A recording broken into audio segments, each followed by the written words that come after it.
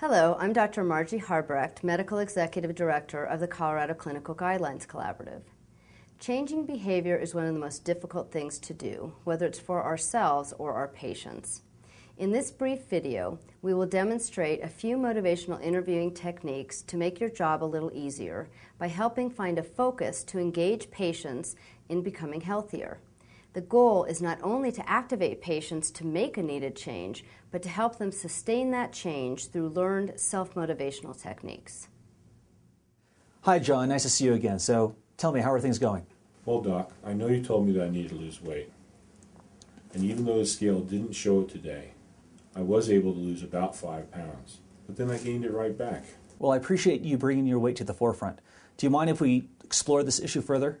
No, by all means. I know we have to discuss it. All right. Well, it sounds like you've been struggling with your weight recently, and I understand how difficult it is to lose the weight and then have it come back again. So tell me what you did to lose that initial 5 pounds. I started watching what I ate, and I ate less. I've been eating more fruits and vegetables.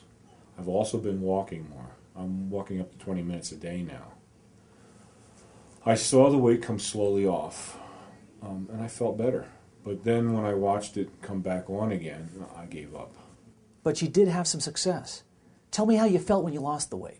I felt great, and I felt really proud of myself. I thought that this was something that I could do. Okay, well, it sounds like you realized that when you lost the weight, you felt better, and that it's going to affect your overall health. So tell me what you think changed that caused you to gain the weight back.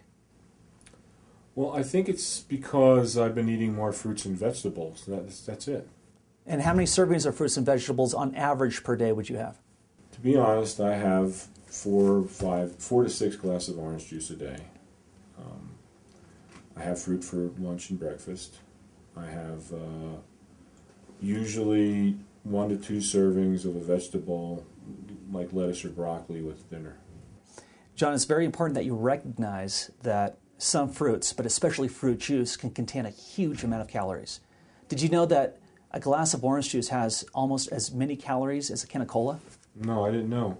But doesn't the food pyramid classify fruit juice as a serving? You're absolutely right. But keep in mind that the food pyramid is to be used as a guideline only. When it comes to nutrition, we have to have a more personalized approach.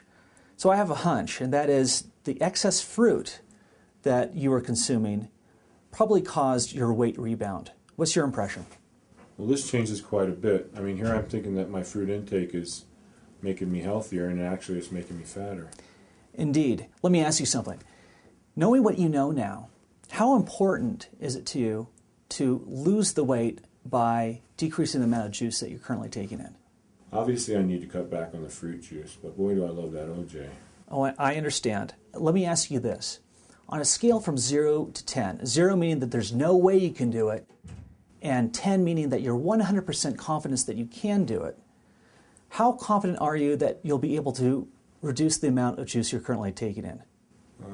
6 or 7. All right, so you're not a 0.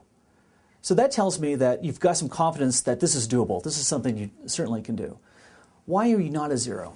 I guess it's because I know that I need to do it to lose the weight. So you realize, again, that if you decrease the amount of juice you're taking in, you're going to decrease your weight, you're going to feel better, and you're going to impact your health positively. Yes. But you're also not a 10. And that tells me that there may be some obstacles to your success. What would it take for you to be a 10 or even an 8 or 9? Getting the fruit juice out of the house, because I know if it's there, I'll drink it. My wife does the shopping for us, so maybe if I ask her not to get the juice, that would solve it. Okay. Now, if the juice was still there, can you think of anything else you could do?